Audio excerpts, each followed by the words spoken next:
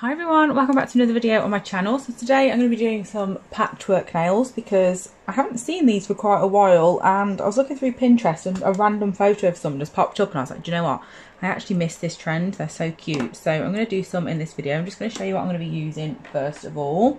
So we've got 5 colours first of all. These are the colours. So we've got Fleur, Dusky Pink, Lilac Lace, Ivy and Banana Milkshake as our colours for this set. So what I'm going to do is I'm going to paint these nails with each of the colours. So we've got one of each nail colour. So like the majority of those nails, like of each nail, is going to be the base colour, and then we're going to use the other colours alongside them on top. So I'm just going to do that off camera because I'm literally just going to be painting them all one colour. So we'll have 5 different coloured nails, and then I will come back here to do the design itself. I love things like this because they're super easy and you can do so much with it. You can use foils, you can, well, there's all sorts of different things like glitters, everything you can put in your patchwork is great. So we're going to do that off camera, like I said, and then once they're all painted up and we're ready to design, we can come back here and do that together. Okay, so next step, we're going to start with the blue one just because that's the first one that I put in the lamp, so it's ready before the rest. We're going to start with doing some patches of the other colours on this nail.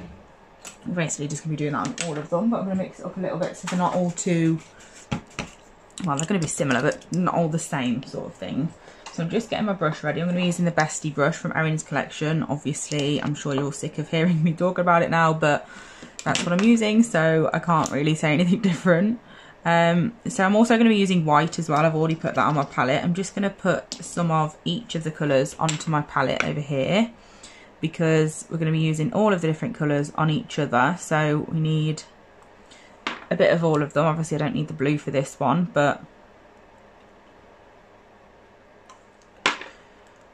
just going to get some out ready for the other nails that we'll need it on. My polishes are a bit gloopy at the moment because it's really cold in my room. I'm not sure if you can hear like a humming in the background. It is my heater, so I'm hoping eventually they are going to heat up a little bit. But at the moment it's super cold. So I'm going straight in with our first colour. So on this one I'm going to pop some pink, and I'm just going to go in and apply that in random places.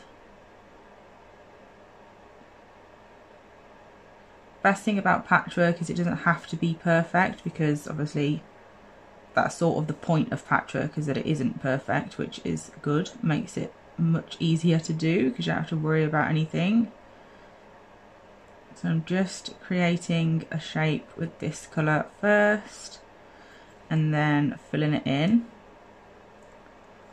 It would help if I was in focus.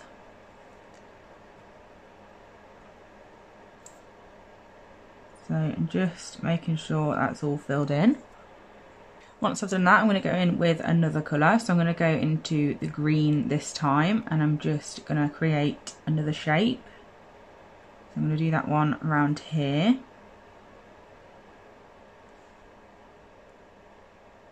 I'm going to have it slimmer than the other one. Bring it up to the top, which obviously on a real nail would be the cuticle area, and then I'm going to fill that in as well. And once I've done that and filled it all in, we're going to go in with the third colour, and for this nail that third colour is going to be the purple, and I'm just going to apply that here. Just create another shape.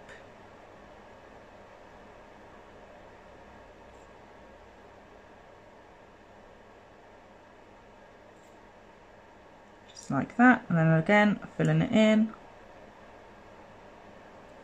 and then that's what that nail looks like. I'm going to pop that into the lamp for a full cure. So while that's in the lamp, I'm going to do the next nail. So I'm going to get the green first. I'm literally just using it on here, like I'm going to do the pink with green, this one, and this one, and then that one will have, well, three colours on each. Yes, I just had to think about that then, it was making my head hurt. So I'm going to go in with the green. So this one will have yellow on it but not blue, and then the next one will have blue but not pink, and so on. So now I'm just going to come over here and create a shape of green, and then again just filling it in. That's the boring part. You can have as little shapes or as big shapes as you want, like it just depends how much space you want to cover and stuff like that. I'm doing them relatively small to fit 3 on, but you could also just use 2 colours, or you could use the same colour, so this green and the pink could be the only colours that I use, and I just put patches of that on, like just to keep it nice and simple and have less colours involved. But then once I've done that, I'm then going to go in with another colour, so I'm just wiping off my brush to make sure it's nice and clean. I'm going in with the purple. I'm going to pop that one here and here, and just meet them together. That didn't make any sense, but I know what I meant. And then once I've done that, I'm going to fill it in.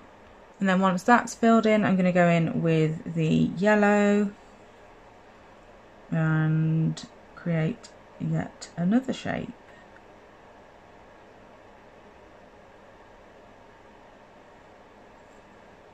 And then again, the boring part, just filling it in.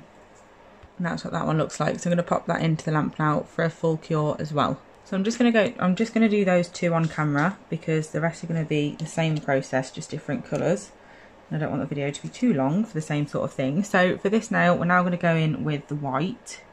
I'm using, oh, got hiccups. I'm using white gel paint for this, and we're just going to create some lines across where the colours meet each other. I'm not finished after this. I am going to do more, but for now we're just getting this bit done.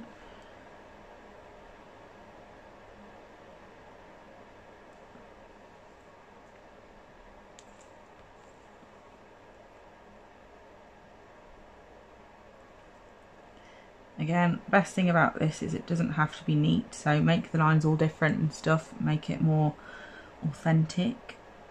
So I'm going to do that alongside all of the edges of those shapes that we've just created.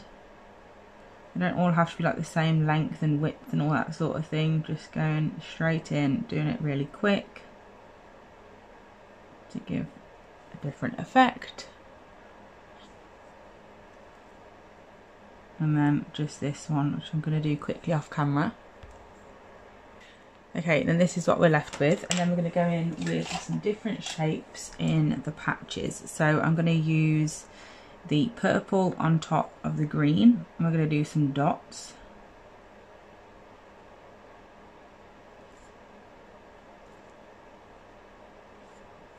Super simple, random stuff. So that's that one, and then we're going to go in with the pink on the purple,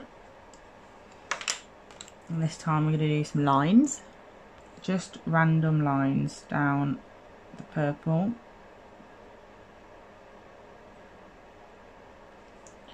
just like that.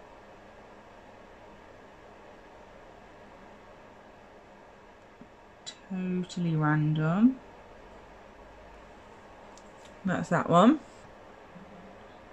then we're going to do squiggles on this one with the only colour that we haven't used yet, which is the green. So we're just going to go random curve, just to mix it up so it's not just a normal dot.